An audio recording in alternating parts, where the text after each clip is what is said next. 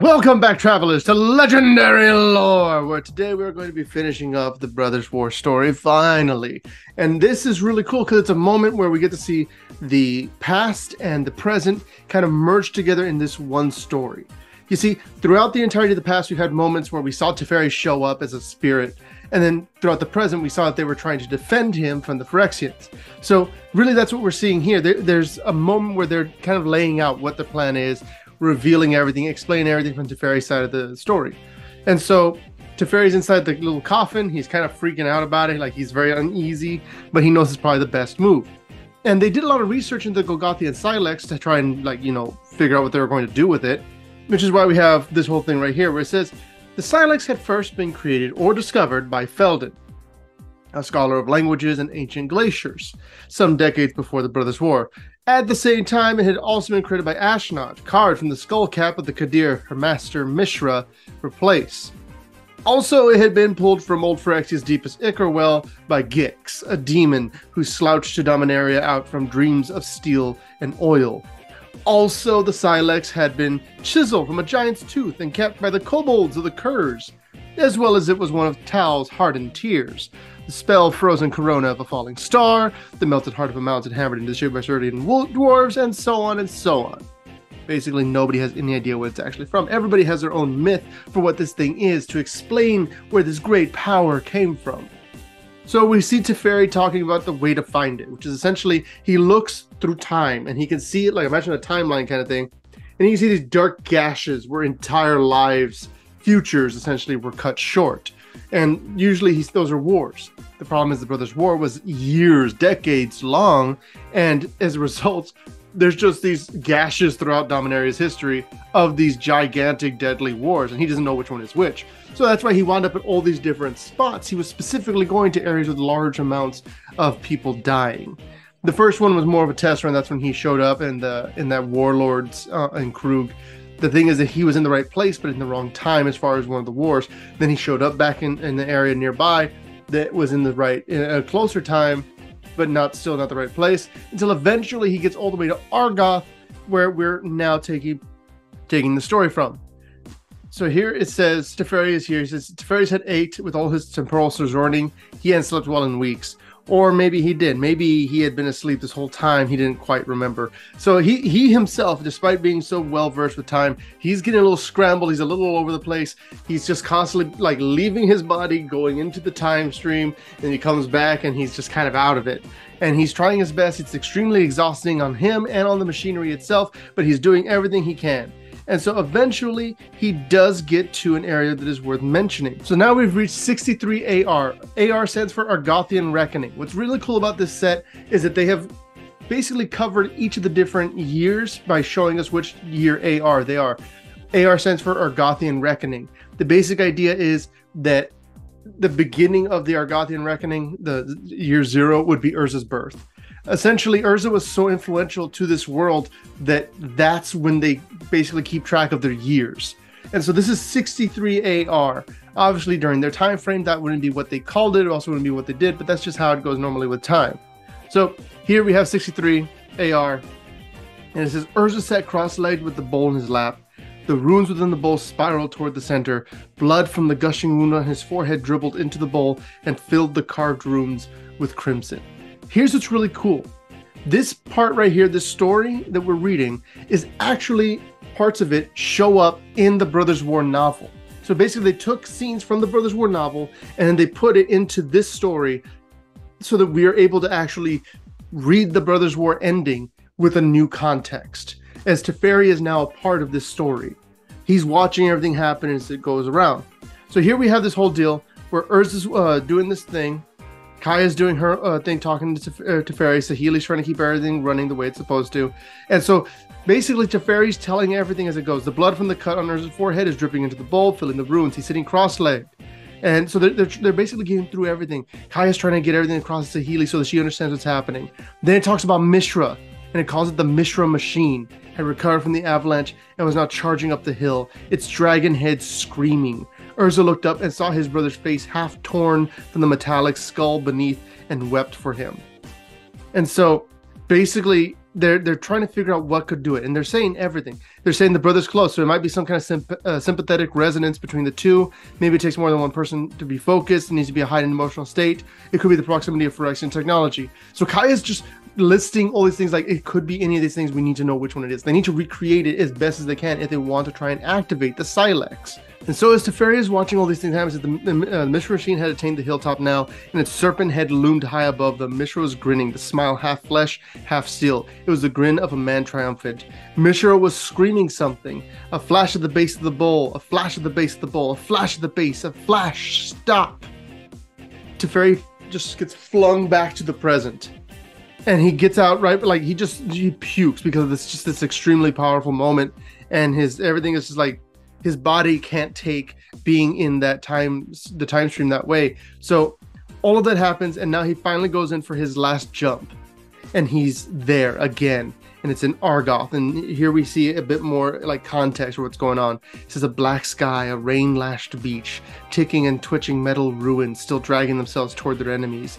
Two titanic constructs collapse across each other over the wild, burning old growth. Behind him, an oil-slick wave crashes and roars, dragging dead bodies up and down the stained sand. This is a war zone. This is the destruction of Argoth. This is not the Silex blast yet. This is just how terrible the things are after Urza and Mishra have been done with it. This is moments before the end of the world. Quick side note though, the current year is 4562, which is pretty interesting that they would choose to have this year set up the way it is. Because honestly, they could choose any number of years, 4,560 whatever years later. But what they're doing is they're setting it up so that a year from now, we're going to see like in story a year from now, it would be 4563, which would be 4,500 years exactly after Urza activates the Silex, which is a nice little bit of parallelism that they're created here. But besides that, we have Teferi, and he's watching everything unfold again in 63 AR. And it's everything, he's screaming something, a flash at the base of the bowl, and then everything stops at that moment. So basically, Teferi, in this moment, he knew this was the moment that the bowl explodes. So he tried to slow things down as much as he could to get as much information out of this moment as possible, to see if Urza does anything specifically. And it says that command over time was an awesome power, godly. Teferi knew it to be ruinous, so he was a careful practitioner. He had thought the answer lay in observation, in taking special care with this moment to note every detail of Urza's movements, emotions, and words. There was so much he did not know, so he tried to observe and report on every single thing, even the rain, just in case that was a component of the spell. And so he thinks of all these different things, and none of it helps him. None of them gets him any closer. But he thinks of a way around it. Because he says, everything could go wrong. But back in his time, everything was already going wrong. Karn was gone, the Phyrexians were on Dominaria, Jaya was dead. Everything they did was about to come to a crashing down. What was the worst that could happen? Just the end of the multiverse.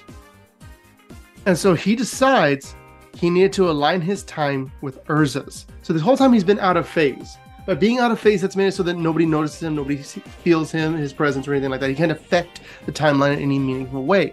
Everything prior to that, we've seen that it just winds up with people that are affected dying, so they don't affect the timeline in any massive way. It's all been little things. So then, at this moment, he knows what he has to do. And it says here, it was a terrible risk. He waited. Urza did not die on the Silex detonated. No one knew how he came back or when, but Teferi knew him when he was young. He had studied under him. Just because Urza lived, it did not mean that Teferi, or even his spirit, could survive the blast. So Teferi knows that what he's doing could actually completely end him. And so he stops holding back time, and the Silex explodes. And in that moment, Teferi doesn't know where he is. It says, what remained of Urza sat cross-legged on a scrape of Argothian earth. So, because remember, he was sitting down with the bowl, and his blood was falling into it, and Mishra was coming at him. And here in this moment, the blast happens, and it's as if it's still mid-explosion, and Urza and Teferi are able to see each other in this moment. It says Teferi stood a short distance away, a spirit in soft hues. He could see little of Urza behind the light emitting from the Silex, but enough to make out the Planeswalker silhouette inside the detonation. Together, the two of them were alone in an Empyrean void. And to Teferi, it looked as if they were standing within the belly of a cloud. So in this moment, Teferi, for the first time in forever, is seeing Urza face to face, essentially. And so he says, I need to tell you something about the future. Your future, my present, it concerns everything. And Urza is like, okay. And at this point, like, his face has been just like blasted away. It's just a skull kind of thing. And he goes, what? They won't be good things. And Urza being Urza, this is really awesome because we haven't had a chance to see Urza talk in a while. And here he says, curious. He says, one does not expect happy news in a formless void. Is this the afterlife? And Teferi's like, I hope not. And Urza goes, okay, well then who are you? And he goes, I'll tell you in a moment. First, I need your help. He said, well, you said you're from my future, that you need my help. How do you know whether you talking to me will change anything? Or worse, maybe it will change everything. And Teferi's like, well, I don't know, but like, I have to do this. And so we essentially have this moment where Urza and Teferi are able to talk. You go back, you read it. It's beautiful. I love this moment. Both of these are characters that I enjoy a great deal, and seeing them actually communicating with each other is really a treat. So it says, you should know first that you are a great man now, as Teferi tells him, but you're nothing like what you will become. And obviously he's talking about the fact that he is going to become a planeswalker, but here it talks about this, when he taps the Silex, and you can see that there's like light still in it, and there's like it looks like brimming water at the bowl, and it says that light was doomed. He was staring at the end of one age and the dawn of another. So just the general idea that like this is a nuke. He's in the middle of a nuke trying to talk to a planeswalker, and he tells him, well, what am I going to become then? And as it's all happening, he's still being blasted away. Like this flesh is blackening and peeling off and all coming off, and he's seeing all of this take place. And even as it's happening, there's already parts of him starting to reform, like the stones are starting to move towards his eyes and all this other stuff. So it's a really cool moment where you're basically seeing him get stitched, like first blown apart, and then even then you can see his spark already pulling things together and starting to stitch them back together. And so he says, so some would probably call you a god, others would call you a curse. I called you my teacher, but most know you as Planeswalker. And so as this is all going, he goes, there's nothing I can do to change that. Like Urza's like, because Urza, this is an old man at this point. He's 60 years old, 63 years old, and he's saying, there's nothing I can do, right? I'm going to become this thing you're saying. I can't stop that. I can't rest knowing I've defeated my brother and brought him peace. And Teferi's like, well, if I'm here, that means that I don't think anything you or I can do to change what will happen. Time does not pass like the hand of a clock. It already happened. And so as that's happening, Urza's asking him, like, what's going on around me? And Teferi goes, can I lecture for a moment? And Urza just kind of sits back and is like, go for it. And so it's really cool, again, seeing Teferi in a state where he's older than Urza, who was an ageless ancient planeswalker, and Teferi gets to teach him something. And that's super cool to me. I love that there's this moment for Teferi to kind of see the person that he's been compared to throughout these stories, and to see a person who is basically on the brink of becoming something greater, becoming something more powerful than Teferi, but still being in such a vulnerable position. And so Teferi essentially just explains to him how time flows. But what's important here is that he's explaining to him how time works. And we know that Urza eventually starts working with time. What that means is that most likely what's happening here, Urza, even if he doesn't physically remember it, it already had an effect on him going forward. It's a whole bootstraps paradox kind of thing. Because it's saying, people say time flows like a river, but that only imagines time moving forward. And Urza looks like he's more interested in what he's saying. And he says, that is neither totally wrong nor totally right. It's just limited by our perspective. Humans, I mean, we have one angle into the prism of existence. We only ever see time going one way. So to imagine time as a river isn't wrong. And since we're all a part of this, our metaphor contains some of the truth. Rivers are agents of time's passage. They exist on a scale larger than us. They also hold mysteries. If we were able to walk alongside any river, the Mardoon maybe, we'd come across places where it tumbles into whirls and eddies, shoots off on little branches that go nowhere, or join other rivers, or are snipped off into their own lakes. Those lakes are places where the river stops. If time is a river, then those lakes are moments where time stops. I think we're one of those right now. So he's basically explaining to him that this is a pocket in time when so many things have suddenly come to an end. So many possible futures have been snuffed out of existence. That's the moment they're in right there. They're in an extremely deep basin of existence where time itself is almost wounded. And so essentially he says, you say in the future I become a teacher. And he says, yeah, many thousands of years from now. And Urza responds by saying, my pedagogy needs work. So the basic idea is like, Urza's saying, you could have used some work here. And so Urza says, what do I need to know so I can tell you what you need to know? And so Teferi essentially reveals to him that the Phyrexians are not defeated. And he's going to spend his entire life fighting them. And he's going to defeat them, but he's not going to fully defeat them. And that's what he needs help with. And what's crazy is Teferi tells him, you lose, the Phyrexians win. You fight them for millennia, but they always win. Until eventually you succeed, but you cannot go back. And so basically what ends up happening is that Urza agrees, like, yeah, I guess I suppose that's how this goes. And this is crazy. To get to the point, despite everything, I do not stop the Phyrexians. You are here having trial through time in a way I could not. Why? And his Teferi could hear the pain in his old instructor's voice. Here he was trapped at the moment of his death with a desperate man from the future who told him his war did not end here. That his final act did not grant him any peace, but only unlocked a door holding back an even greater war, one whose trail of ruin was unavoidable, one that would stretch across thousands of years and claim thousands of lives. Had he been a kinder man, Teferi would have stopped talking. He would not have told Urza the truth. And then Teferi thinks to himself, am I as cruel as he is? As necessary? Time will tell. And then that's when he explains everything to him. And he says, well, why not go back to when I first beat the Phyrexians? He goes, well, no, that's not going to work because of this and that or whatever. And so he says, we need to use the Silex. And so he basically tells him, give me some room. And it says that the glittering light would soon grow to eclipse the setting sun. He sat, he gripped the edge of the bowl and lifted it back onto his lap. Once more, his body began to smolder away, flaking to ash, this time revealing the lattice of light underneath. So he's a planeswalker now. He stepped beyond his mortality, and he is fully a planeswalker. And Urza basically explains to him how he held it, and how the blood fell into the bowl, and then he felt the weight of Terracer on his heart. He says he could hear the whole world crying out. He didn't read the runes to understand what they meant. He says there was a woman during the war named Hercule. Hercule is mentioned is part of the College of Latinam. And he says all these things, and he describes magic and how he had never really known what magic was like, but he knew it as the soul of the land. Love, pain, joy, fear, emotion, memory, all of it channeled through a single point, through a single person. And so he describes how he did all of that, and he poured everything essentially into the bowl and activated it. And he said as soon as he held it, he knew what to do. That's all he could tell him. And Teferi understood in that moment that the worst part is that it wasn't a spell. It wasn't some button. It wasn't a specific rune that he had to read. It was a person. That a person had to activate it by just being there and being the fuel for the fire, being the thing to destroy themselves and everything around them. That was what the Silex took, was a sacrifice, essentially. It just so happened that in Urza's case, he had a spark and he ignited in that moment into godhood. So that's crazy. And so Teferi basically tells him that I don't think he's going to remember any of this, and then they basically fade apart.